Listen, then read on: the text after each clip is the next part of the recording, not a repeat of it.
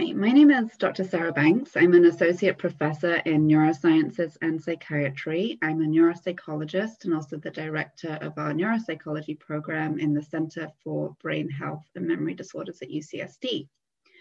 Today I'm going to be explaining a bit about PET scans and why they're important in AD research and what's involved.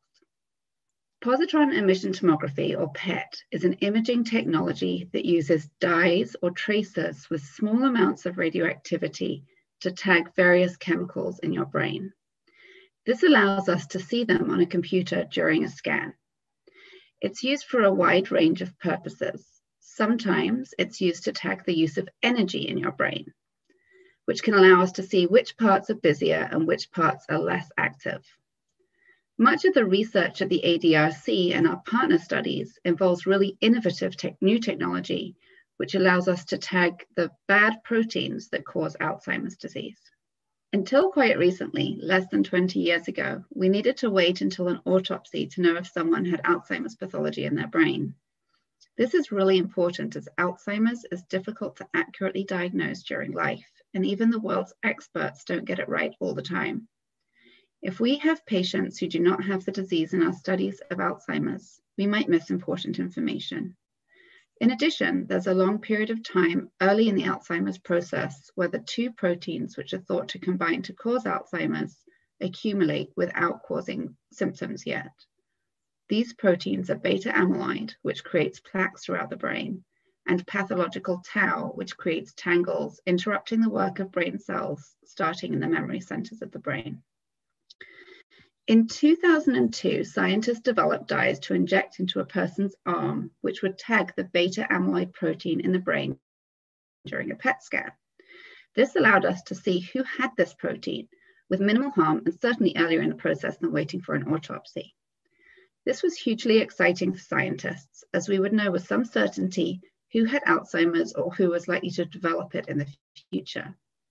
Many of us feel that early intervention holds the best promise for developing treatments in Alzheimer's, so finding ways to detect very early AD changes is really important.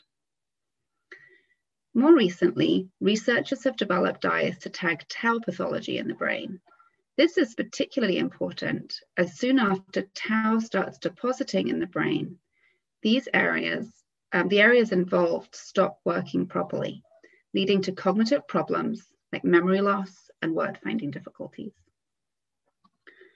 If you agree to a PET study as part of a research study, you'll be invited to come to one of our PET centers. Here, technologists will prepare you, starting with seating you comfortably in a quiet room and injecting you with the dye. You'll then be asked to sit quietly for a while until your blood has had a chance to get the dye to your brain. Then there will be a scan for a few minutes, and then you're done. The PET scanner has quite a wide hole, and the bed will automatically move you into the right place. The technologist will be on hand to make sure that you're comfortable and answer any questions. PET involves a small amount of radioactivity. Usually, our consent forms will explain exactly how much radiation a particular study involves in relation to flights, as flying is another way that we expose ourselves to radiation, usually without thinking about it and without any consequence. There are various layers of protection to make sure that you don't get too much exposure. Having too many PET scans in a year is discouraged, and if you recently had cancer and had PET scans as part of that, or radiation treatment, you may not be eligible for our studies so that we can avoid exposing you to too much radiation. As a PET researcher, I am quite biased, but I think that PET scans are enormously important for our research. In my research, I used PET to study why women tend to have more of the tau pathology in their brains than men, and how activities like exercise, eating the right diet, and getting good quality sleep might impact this. I am truly grateful to the participants in our studies who go through the hassle of coming to the appointments and getting the injections in our scans, but I know that together we can make great strides towards finding ways to reduce or delay the risk of dementia. A big thank you to all of you who participate in our studies.